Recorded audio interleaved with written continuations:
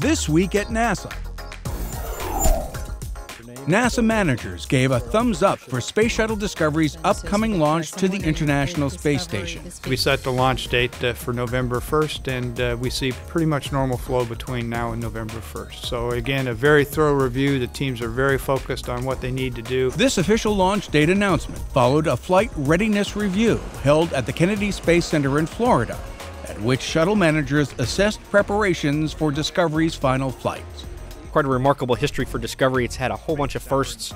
It carried Hubble into orbit. It was our return to flight vehicle following both Challenger and Columbia. And so it was the pathfinder as we put new systems in place, new safety features. At the end of its life here, it'll have traveled over about 150 million miles. And the more impressive stat that I saw today was number of days it'll be in space. It'll be just about a year. STS-133, the 35th shuttle mission to the orbiting complex, includes crew members Commander Steve Lindsay, pilot Eric Bowe, and mission specialists Alvin Drew, Mike Barrett, Tim Kopra, and Nicole Stott. Discovery will deliver and install the permanent multi-purpose module, the Express Logistics Carrier 4, provide critical spare station components, and bring into space the first humanoid robot, Robonaut 2, which will take up permanent residency on the ISS. You actually pull out the soil. NASA joined with more than 500 organizations in Washington to inspire the next generation of scientists and engineers at the USA Science and Engineering Festival. NASA's 28 booths featured hands-on activities, demonstrations, and exhibits, many illustrating the agency's scientific missions.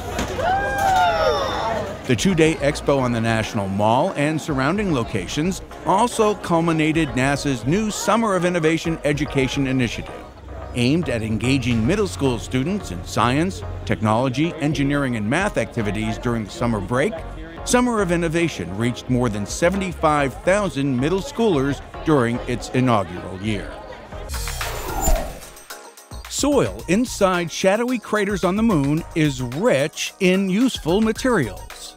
That's one of the findings by NASA scientists after analyzing the impact plume created by the Lunar Crater Observation and Sensing Satellite, LCROSS, mission last year. The lunar soil also showed that the moon is chemically active and has a water cycle. There are a variety of sources, either comets or the solar wind, and these sources are coming to the moon, and then once at the moon, this water is migrating, moving around the moon, and finding its way to various places, like the cold craters. But it doesn't stop there. Once in the cold craters, there's chemistry going on that's further changing these compounds, having them interact with each other, and resulting in this mix of water and other things. LCROSS collected invaluable data as it flew through the debris kicked up by the crash of its Centaur rocket's spent upper stage into a permanently shadowed region of a lunar crater on October 9, 2009. The other thing we found that was really startling, a real surprise, was just the total amount of material other than dirt in this crater. We found between 10 and 20% other material. By other material, I mean water, hydrocarbons like methane and ammonia.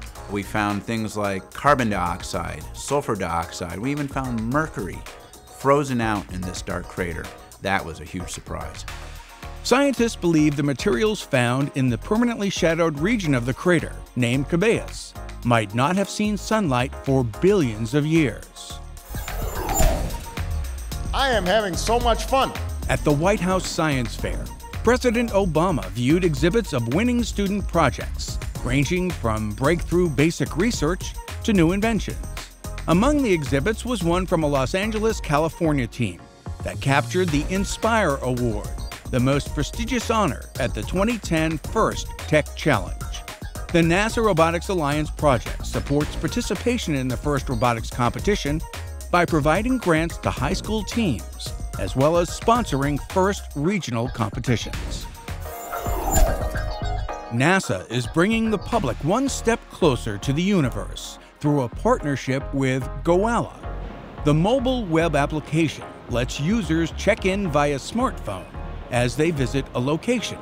when users visit a NASA-related venue, such as the Kennedy Space Center or here at the Smithsonian National Air and Space Museum. They'll be awarded a virtual NASA item, such as moon rocks or a space shuttle. Gowalla users collecting enough of these items will qualify for the chance to win a special limited edition NASA Gowalla map. The virtual items will be available at NASA visitor centers and at more than 400 museums, science centers, observatories, and other NASA Museum Alliance members. To view the NASA Gowalla map and connect with NASA and Astro Mike on Gowalla and other social media applications, visit www.nasa.gov/connect.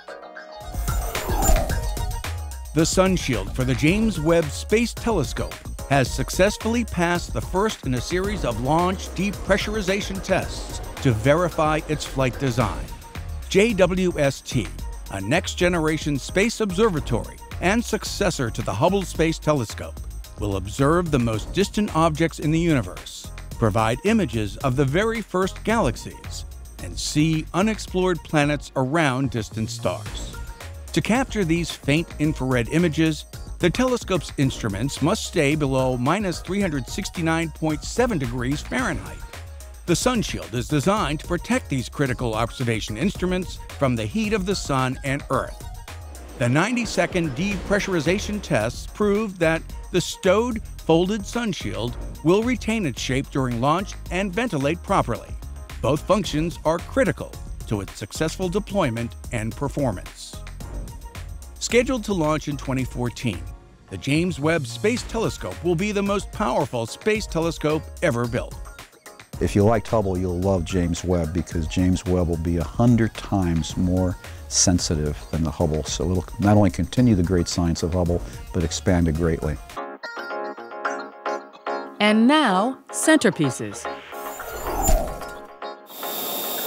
Imagine a future where some airplanes can be controlled from cell phones, or cars get 100 miles to the gallon. That future is already here, as demonstrated at Aviation Unleashed, a conference in Hampton, Virginia, sponsored by NASA's Langley Research Center and the National Institute of Aerospace. The event worked to bring visionaries and entrepreneurs together to paint a picture of what kinds of surprises aviation might have for us by 2050. What will they be surprised to learn? That! They will be surprised to learn new technologies such as unmanned airspace systems. It's going to be exciting. I mean, wouldn't you love to have that in a larger size that you're inside and can fly around in? That could be our future. That could be sitting in your garage. For now, that quadricopter is primarily a toy. The Parrot AR drone equipped with 4 rotors, a camera, and Wi-Fi that can be flown from an iPhone or iPad. But some NASA engineers and students are using the aircraft as part of their aeronautics research. One popular vehicle at the conference wasn't an aircraft at all. It was the Automotive X Prize winning Edison II very light car that can travel 100 miles on 1 gallon of gas. The automobile has some things in common with an aircraft. It's designed to be very light and very aerodynamic. In fact, we have some really good aero people on our team. Some future aerodynamicists also gave conference participants a look at their vision.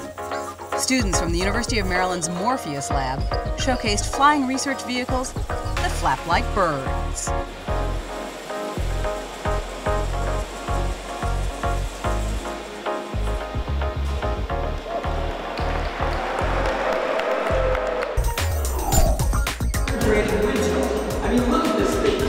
A 6-member crew from Discovery Channel's Mythbusters visited the Glenn Research Center to film a segment for the popular show.